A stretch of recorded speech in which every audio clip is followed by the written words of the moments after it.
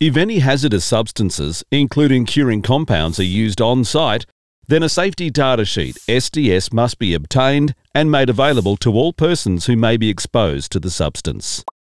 The person with control must consult with all persons who might be exposed to the substance about the intention to use the substance and the safest method of use.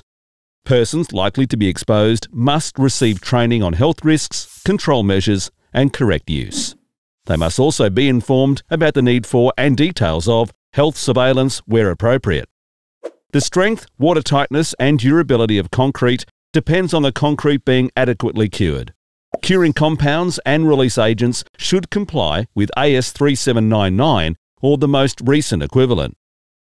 Before a release agent is chosen for use in the concrete element, it should be checked for its compatibility with the curing compound and other applied finishes and joint sealants.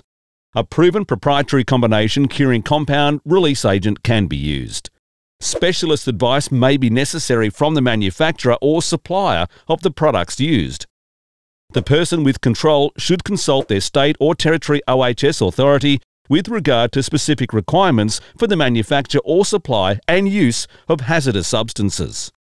The National Code of Practice for the Control of Workplace Hazardous Substances, NOHSC 2007-1994, can provide further information on the management of hazardous substances.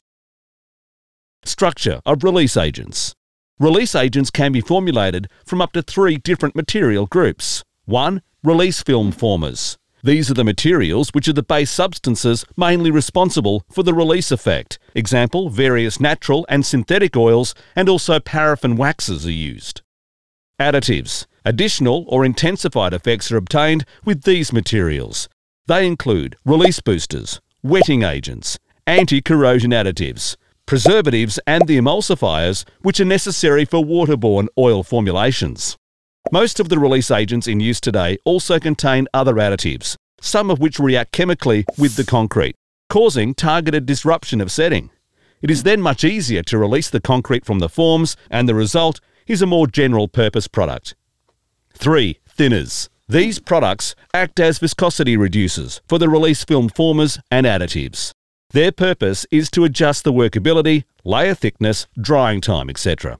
Thinners are basically organic solvents or water for emulsions. Release agent requirements. The following requirements are specified for the action of release agents, both in situ, cast-in-place situations, and for precasting. Easy and clean release of the concrete from the form. No concrete adhesion, no damage to the form. Visually perfect concrete surfaces. Impermeable surface skin, uniform colour, suppression of void formation. No adverse effect on the concrete quality on the surface. No excessive disruption of setting. No problems with subsequent application of coatings or paints, or clear instructions for additional preparation are required. Protection of the form from corrosion or premature aging. Easy application. Another important requirement specifically for precast work is high temperature resistance when heated formwork or warm concrete is used. Unpleasant odour development is also undesirable, particularly in a precast factory. For site use, another important requirement is adequate rain resistance and possibly trafficability after the release agent has been applied. Curing compounds. Liquid curing agents can be sprayed onto the concrete surface with simple tools, example low-pressure garden-type sprayers. They must be applied over the whole surface as early as possible, on exposed concrete faces immediately, when the initial shiny surface of the fresh concrete becomes matte, and on form faces immediately after striking. It is always important to form a dense membrane, and to apply the correct quantity as specified and in accordance with the directions for use. Several applications may be necessary on vertical concrete faces.